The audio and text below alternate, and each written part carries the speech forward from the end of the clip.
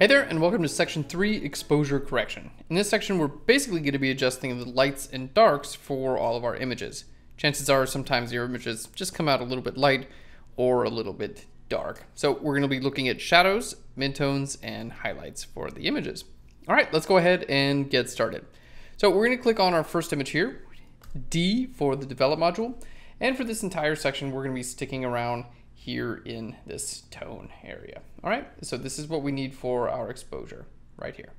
Okay, now chances are your exposure is probably not that far off. If your image looks like that, obviously you need to change your exposure. But if I bring my exposure up a little bit brighter, we can see, well, a little bit looks pretty good, but we start to lose a lot of detail you can see in the face and things like that. So in this case, we'll bring our exposure up just a little bit. There we go. Now, contrast, we can bring this up or down. And a lot of this is kind of like, hey, are you just kind of clicking these sliders and dragging them left and right and seeing what looks good? And the answer is kind of yes. That's like pretty much what you do. Because every single image is different, right? Like I can't tell you to just punch in these values and all your images will work. It's going to really depend on every image that you do. All right, so our highlights. Now, what I can see is basically I want to get my background as bright as possible. I want to bring up my highlights just as long as it's not affecting what's going on here in the skin. I don't want to start blowing out any detail in the skin. All right, now if I bring shadows up a little bit, it's going to kind of open his face up a little bit, make his skin look a little bit lighter. If I bring my shadows down, it's going to kind of bring the skin a little bit darker. So we're going to choose somewhere that looks really nice on our background without going too light. There we go. Whites I tend to leave alone for the most part because they tend to do like really weird funky stuff to an image, especially with skin. They tend to turn skin that like orangey color. So if you do want to bring your whites up a little bit, I would just say do that just a little bit. All right. And your blacks you can make a little bit brighter as well, or you can make it a little bit darker. For the most part, I leave those blacks about where they are. All right, and that looks pretty good. All right, G for our grid view. Let's go ahead, you know what? Let's go ahead and see the before and the after we did that. All right, so here's the before our exposure adjustments and then after. Just looks a little brighter and more open. Okay, next image, let's hit D for the develop module. All right, we're gonna bring our highlights up a little bit. There we go, and we're gonna bring our shadows up a little bit as well. All right, let's keep those whites where they are. And our exposure. There we go. That looks really nice. So go back to our grid view, and now we can pretty much assume that we're going to be using the same settings for this image, and this image. So let's hold down Control or Command, and I'm going to click on those three images.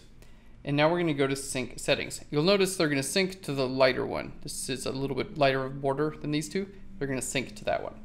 So we'll go to Sync Settings, and now I'm going to click on Basic Tone, which is going to turn all these on, and we're going to go to Synchronize. There we go. And it lightened those images, and well, just made them look better. All right, cool. Moving on to the next set of images.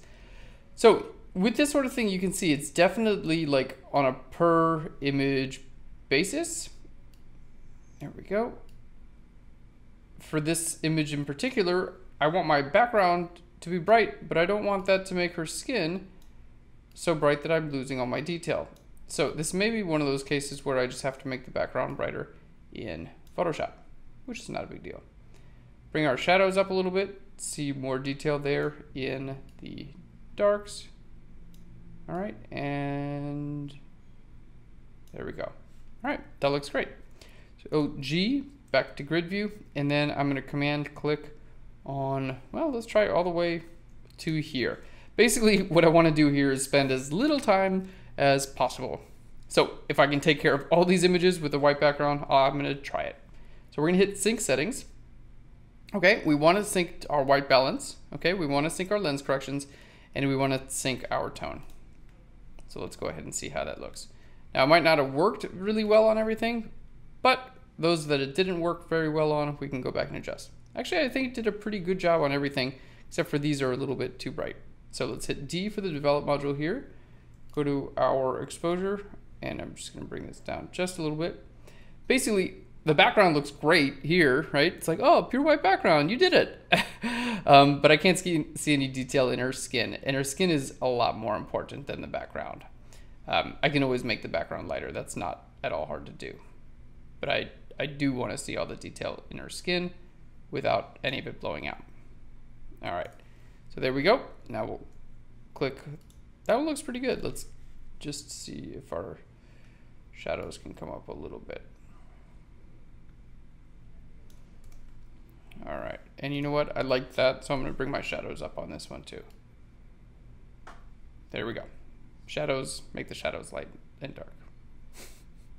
Sometimes I feel like explaining this is like, well, you see what it's doing, right? So just continue to do that.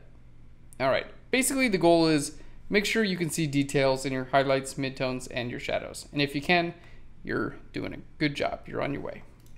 All right, let's click on this photo.